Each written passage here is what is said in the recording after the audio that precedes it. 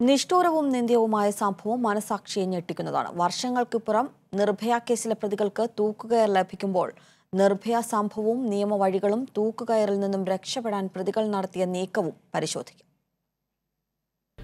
2012 December 16 രാത്രി 9:15 ദക്ഷിണ ഡൽഹിയിൽ നിന്ന് ദ്വാരകയിലേക്ക് പോകാനായി ബസ്സിൽ കയറിയ പെൺകുട്ടി ക്രൂരമായി പീഡിപ്പിക്കപ്പെട്ടു. ഡിസംബർ 17 പോലീസ് കുറ്റവാളികളെ തിരിച്ചറിഞ്ഞു.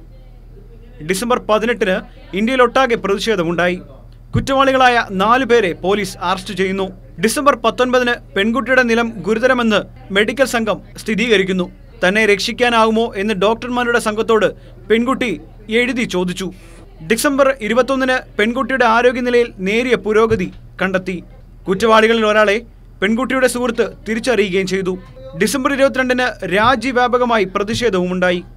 ഡിസംബർ 23 പ്രതിഷേധം അക്രമാസക്തമായി. പെൺകുട്ടിയുടെ ആരോഗ്യനില വീണ്ടും വഷളായി. ഡിസംബർ 24 പ്രധാനമന്ത്രി മൻമോഹൻ സിംഗ് രാഷ്ട്രത്തെ അഭിസംബോധന ചെയ്യുകയും ശാന്തരായിരിക്കാൻ അഭ്യർത്ഥിക്കുകയും ചെയ്തു. ഡിസംബർ 27 പെൺകുട്ടി വീണ്ടും അത്യാസന്ന നിലയിലേക്കാകുന്നു. ഡിസംബർ 28 പെൺകുട്ടിയുടെ അവയവങ്ങൾ അണുബാധയുണ്ടെന്ന് മെഡിക്കൽ ബുള്ളറ്റിൻ പുറത്തുവരുന്നു. സിംഗപ്പൂരിലേക്ക് കൊണ്ടുവരുന്നതിന് മുമ്പ് 3 തവണ ഹൃദയാഘാതമുണ്ടായെന്ന് ഡോക്ടർമാരുടെ റിപ്പോർട്ടും പുറത്തുവന്നു. 2013 ജനുവരി 3 സാകേത് കോടതിയിൽ പോലീസ് കുറ്റപത്രം സമർപ്പിച്ചു. ജനുവരി 17 പ്രതികൾക്കെതിരെ ഫാസ്റ്റ് ട്രാക്ക് കോടതിയിൽ വിചാരണ തുടങ്ങി. മാർച്ച് 11 കേസിലെ കുറ്റവാളിയായ രാം സിംഗ് ജയിലിൽ തൂങ്ങി മരിച്ചു. 2014 മാർച്ച് 13 ഹൈക്കോടതി കുറ്റവാളികളുടെ വധശിക്ഷ ശരിവെച്ചു. 2015 ഡിസംബർ 20 ദുർഗുണ പരിഹാര പാഠശാലയിൽ നിന്ന് ശിക്ഷ പൂർത്തിയാക്കിയ പ്രതി ജയിൽ മോചിതനായി. മാർച്ച് 27 വാദം കേൾക്കൽ പൂർത്തിയാക്കി വിധി പറയാൻ മാറ്റിവെച്ചു. മെയ് 5 വധശിക്ഷ നൽകിയ ഡൽഹി ഹൈക്കോടതി വിധി സുപ്രീം കോടതി ശരിവെച്ചു.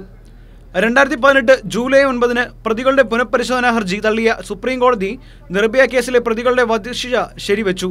2019 ഡിസംബർ 19 മരണ വാറണ്ട് പുറപ്പെടുവിക്കാനുള്ള സംസ്ഥാന സർക്കാരിന്റെ ഹർജി ജനുവരി 7 പരിഗണിക്കാനായി ഡൽഹിയിലെ പട്യാല ഹൗസ് കോടതി മാറ്റിവെച്ചു. 2020 ജനുവരി 7 നിർഭയ കേസ് പ്രതികളുടെ മരണ വാറണ്ട് ഡൽഹി പട്യാല ഹൗസ് കോടതി പുറപ്പെടുവിച്ചു. വധശിക്ഷ ജനുവരി 22 രാവിലെ 7 മണിക്ക് നടപ്പാക്കാനാണ് കോടതിയുടെ ഉത്തരവിലുള്ളത്. News desk Kairali news.